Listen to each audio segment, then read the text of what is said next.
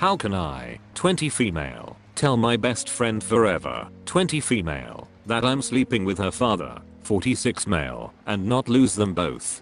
Backstory: when I was a little kid, my piece of crap parents got divorced, and I ended up with my piece of crap mother, and we moved back to her home state and somehow managed to live with my grandparents, who were not a piece of crap people. I was thrown into a school with total strangers, and I was given mountains of crap for talking funny, because I was born and raised in the South, and was now living in New England. The first person to decide to be nice to me and be my friend was Kate, not her real name, of course.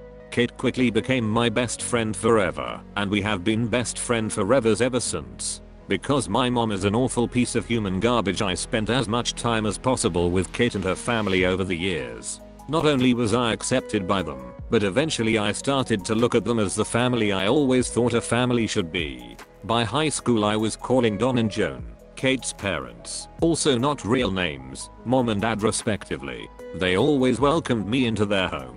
I always had food, a place to stay, you name it. They even took me on a couple of family vacations. I love this family with all my heart. The story takes a turn for the strange in 2018 when, after Kate and I graduated high school and Don and Joan had no more kids in the house as they were all on their own or in college, that Joan decided to come out of the closet as a lesbian, admit to an affair that had lasted the entire time they were married, and file for a divorce. I'm sure you can imagine that Don, Kate, her brothers, and well everybody, was devastated. Kate went off to college in California, and neither of her brothers was around, and so Don was kind of on his own. Since I wasn't going to further my education and stay in town, I promised my best friend forever to make sure her dad was okay, looking on him often, all that. Well, I tried community college and that didn't work out, but I got lucky and my grandma pulled in a favor and got me a job as a teller in one of the local banks, so I was at least somewhat productive in society. I'd called on and text him a few times to check on him, but things got crazy last summer. I ran into him at the grocery store one afternoon after work. I saw what he was buying, and it made me super sad. It was like all the single bachelor tropes all in one.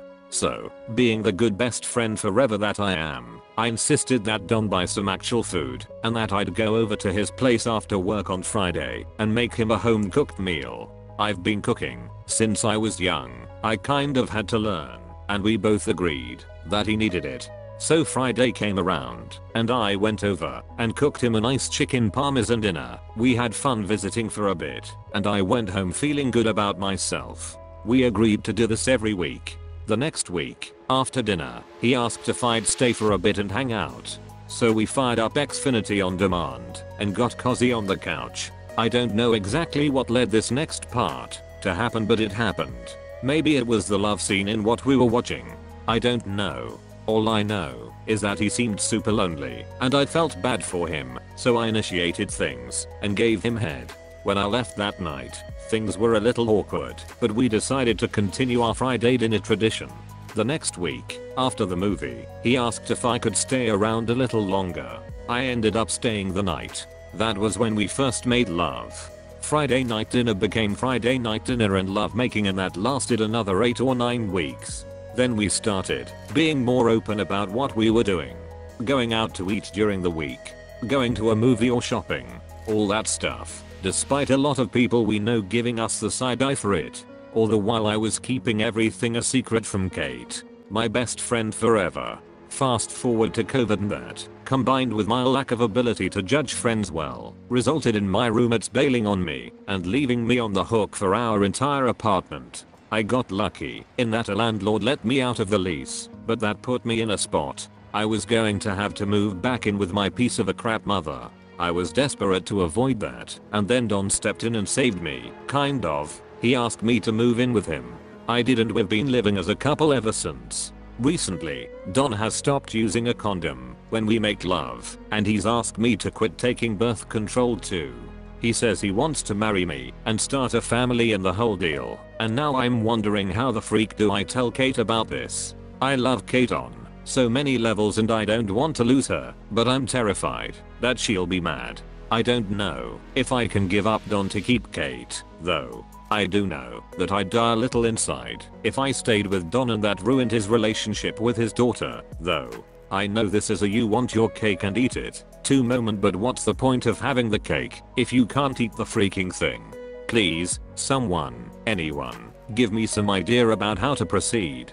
Please? Update. How can I, 20 female, tell my best friend forever, 20 female, that I'm sleeping with her father, 46 male, and not lose them both? I gave a lot of thought to the questions posed to me and came to some conclusions. I want to get better. The day after posting, I was visibly bothered by deep thoughts at work, and one of my co-workers was concerned and asked me about what was bothering me. So, I told her the whole story. Together we looked into if my insurance would cover therapy. It doesn't, even with COVID making it a video chat only kind of deal. I started yesterday at lunch, Tuesday the 21st. I decided to get the freak out of the situation as well. I moved out of the house this past weekend and into a spare room that one of my co-workers offered for me to use until I can get some money together to relocate once the pandemic ends and I can get a transfer to a different branch, hopefully out of state. This is awkward and life just took a crazy turn, but I'm told that getting through this mess that I made will make me a better person in the end. I spent Friday night down at the shore at my grandpa's house, so I could be somewhere that I love and feel safe at for the next part. I called Kate. It went like anyone would expect. No lies. The worst conversation I've ever had. I told her, when it was all said and done, that I wasn't expecting her to ever forgive me, as I don't know if I deserve it. She knows that I'm not there anymore, and I'm going to try my hardest to put as much distance as possible between me and her family as soon as possible. I ended the call by telling her that I won't be initiating contact anymore. I'm going to give her all the space and time that she needs, even if that means I'll never talk to her again. I do love her more than life itself, and I hope that we can eventually recover, but I doubt we will. This is my fault, and I'm trying to take accountability here. My 28 female best friend, 29 female, since birth, gave me a bad reference for a job she told me to apply to. Background: our parents have known each other since before we were born. My parents moved across the street from her parents. Her mom baked my mom and dad a cake and they've been friends ever since. They even got pregnant around the same time and gave birth a few months apart. Tori and I grew up together and have always been close. We were inseparable as kids and have always called each other sisters. Freshman year of high school, her dad got a job opportunity and they ended up moving to Cali. We were in Ohio at the time, so it was kind of hard to maintain a long distance friendship because of the time difference and everything that was going on in our lives. But we remained close, alternating visiting each other during our summer breaks. We applied and got into the same college after high school, so we were finally reunited at college as we were in the dorm together.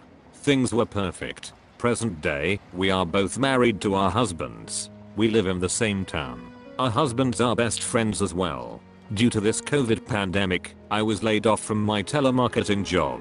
It was fine at first because my husband was able to pick up a few extra shifts and maintain our household, but his overtime started getting cut, so now we were only living off of one income and have had to use our savings to pay a few bills. As of recently, I've been looking for a new job and it's been hard because no one has been hiring.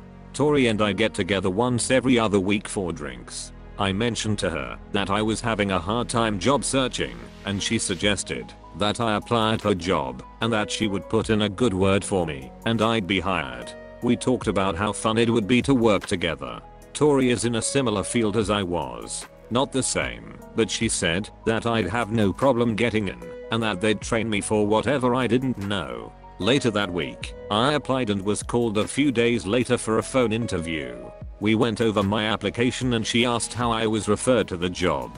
I mentioned Tori and she genuinely sounded excited and bragged about what a great employee Tori is and how if she was referring me, I'd probably be a perfect fit. We finished up the phone interview and she said that she would ask Tori a few follow-up questions, but that the job was pretty much mine and to be expecting a call back by a certain day. I texted Tori telling her how things went and thanking her immensely. However, the day came that I was supposed to hear something back and I haven't heard anything. As Tori and I get together, I asked her if her boss ever asked her about me, and Tori said no, and that she would let me know if she did. 2 more weeks passed, and still no word.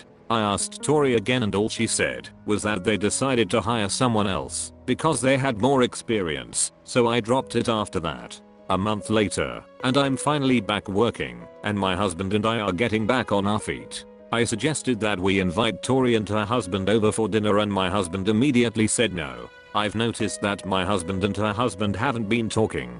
I asked him about it, and he brushed it off. I asked Tori about it at a get together, and she brushed it off as well. However, I knew that was odd as they talked almost daily and got together weekly for beer and poker with a few other friends, and that hasn't been happening either. I decided to press the issue more with my husband and he finally broke down and said that the reason why he and Matt weren't speaking was because of Tori. He explained that the job Tori said she would speak up for me to get, she did the opposite. I asked what he meant, and he explained that her boss actually did ask Tori about me, and she said a few things to deter her from hiring me. I asked why he kept this from me for so long, and he said it was better that I didn't know because he didn't want to ruin our friendship. Matt told him what Tori did, and he told Matt to tell Tori to do the right thing. They got into an argument and that's why they weren't speaking. I called Tori and she admitted that my husband was telling the truth and said the reason why she didn't vouch for me was that she didn't want things to change between us because at work she was a completely different person, whatever that meant. So after thinking about asking me to apply, she decided to change her mind, but couldn't bring herself to tell me that. I was disgusted. She knew how much my husband and I were struggling and decided to sabotage my chance of getting a job for no real reason. I hung up and blocked her number. It's been nearly a month and we haven't talked yet. However, my husband and her husband are back on speaking terms and my husband wants me to make up with Tori and let it go so that things can go back to how they were. However, I'm not sure if they can. I feel like I've been stabbed in the back. Do I have a right to feel how I feel? Or is it time to move on and let bygones be bygones? I admit that I do miss her, but I feel like I can't trust her anymore. Had she told me the truth from the beginning, I would have been okay. But she lied to my face on multiple occasions. Update: my 28 female best friend, 29 female, since birth gave me a bad reference for a job she told me to apply to. I called Tori yesterday and allowed her to meet up, apologize, and explain more in depth. She accepted my offer and we had lunch at a nearby restaurant today. Some of you guessed that the reason that she didn't want me at her job was that she could have been hiding something. That was correct. She told me that she was indeed having an affair with a co-worker. I didn't buy it at all. It just didn't make sense, because if that was the case, why would she tell her husband that she sabotaged me rather than keep that to herself? Turns out that my husband was pressuring him for answers as well, and her husband kept reminding her to ask her boss why I didn't get the job. That's when she told him what she did. She also gave him a completely different explanation of why she didn't want me to work there. She showed me months of steamy texts between her and her co-worker, so I knew then that she was telling the truth. I asked her why she didn't just tell me. She said that she was scared that people at her job would ask me questions and it would come out that she's married.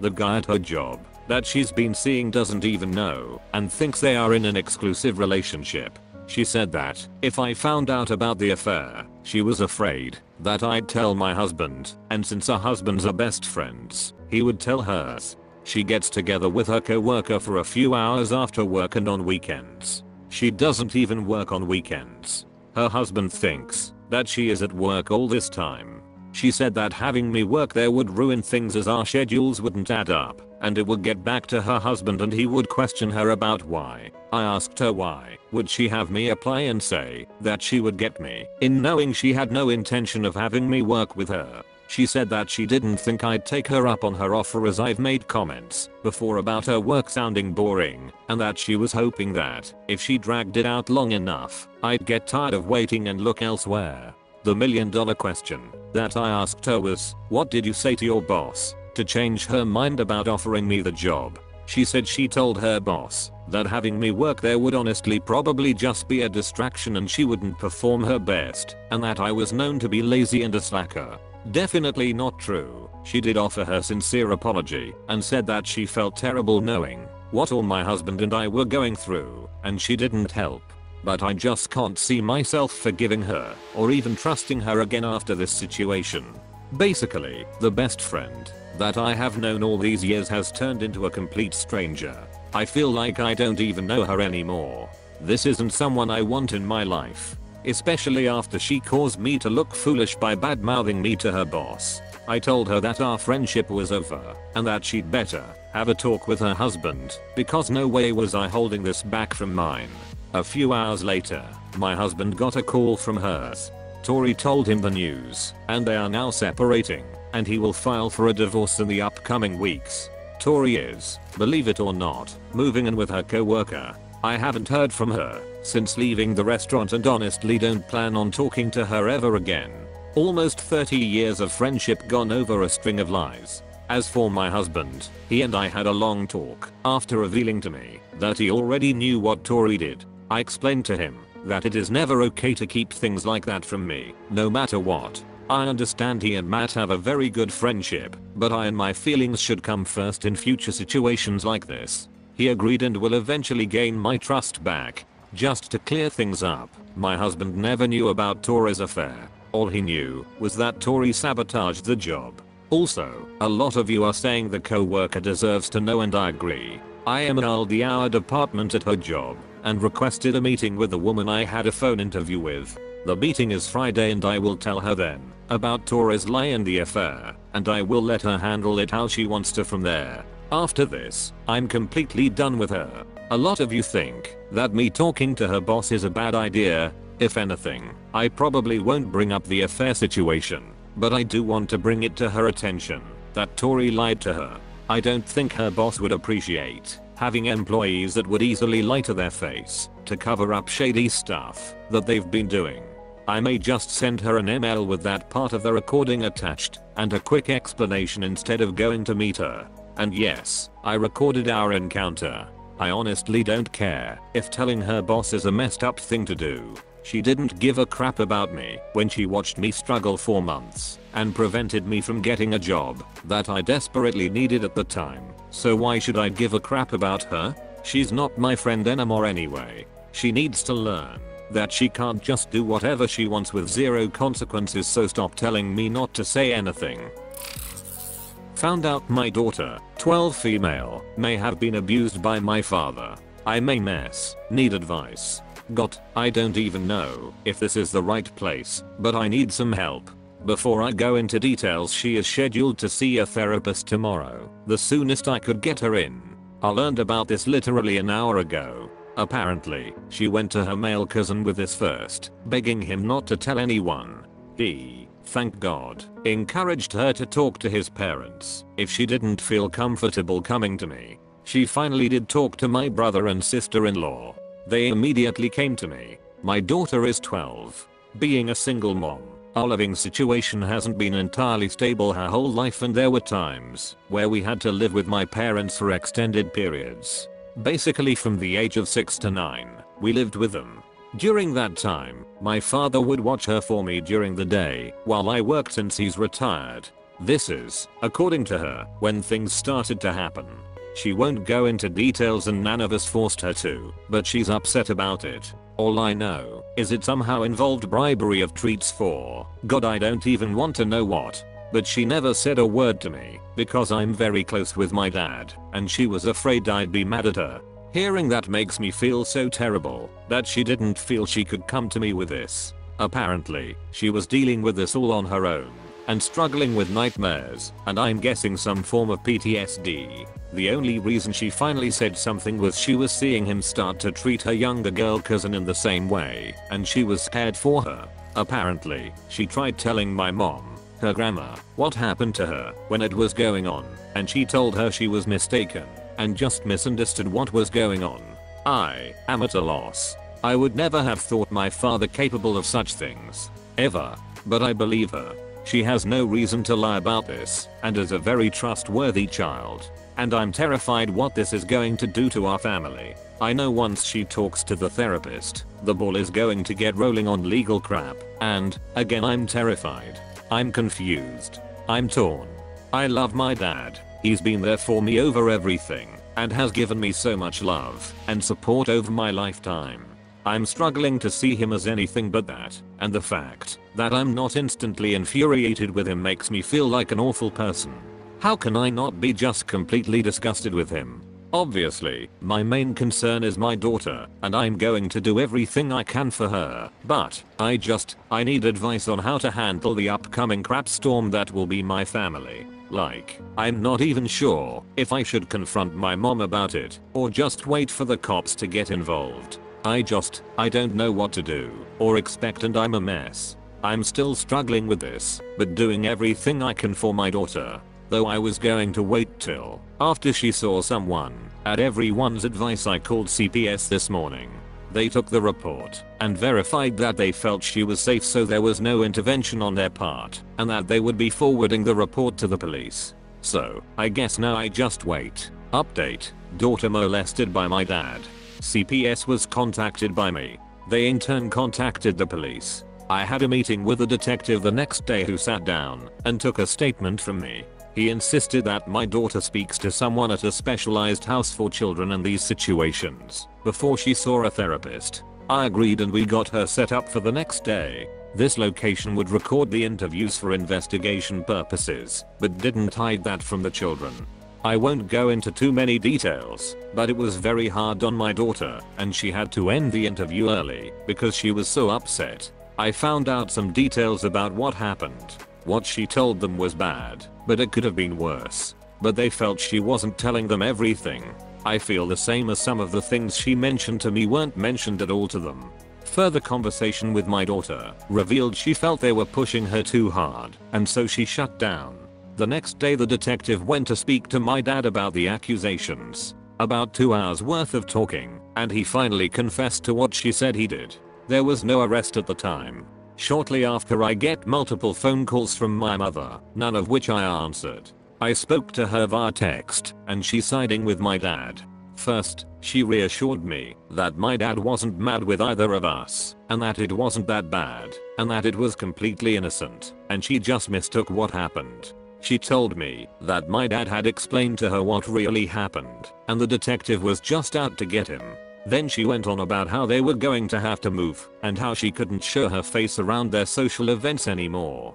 That she and he would do everything they could to help my daughter. I told her my daughter's not seeing him anymore, and that was a terrible thing for me to say. She hasn't spoken to me since. I have the support of one brother and sister-in-law, but circumstances have changed so that they have to move out of state temporarily because of this. My mother had chosen to lash out at them as being at fault for this coming to light, since they were the ones who told me about it after my daughter confided in them.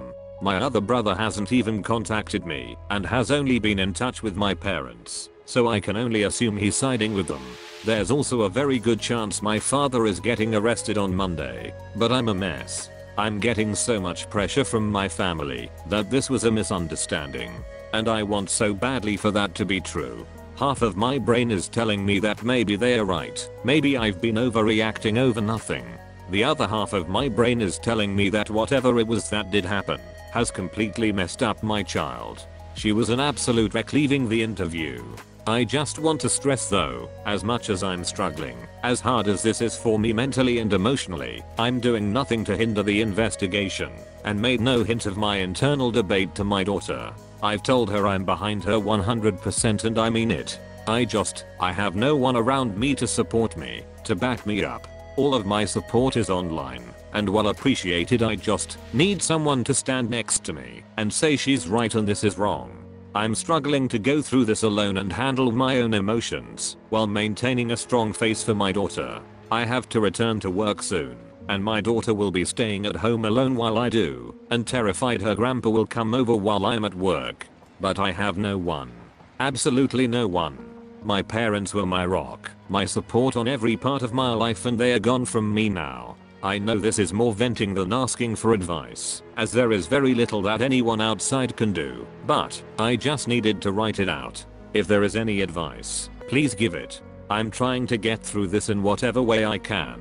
At the suggestion of others, I ordered a camera for the front door. I don't think they have a key for the front door, so that should be fine. I should also mention I've seen a huge change in my daughter's behavior since this came to light. She's happier, more open to talking to me, and just a different girl. She's expressed multiple times about how relieved she is to have told someone, and explained that many of the things she's done in the past, cutting her hair, wearing baggy clothes, were done in attempts to keep her grandpa from noticing her. I still think there are things that she hasn't told anyone about what happened, but I feel like with time it will come out. She likes the therapist she met with today, so fingers crossed.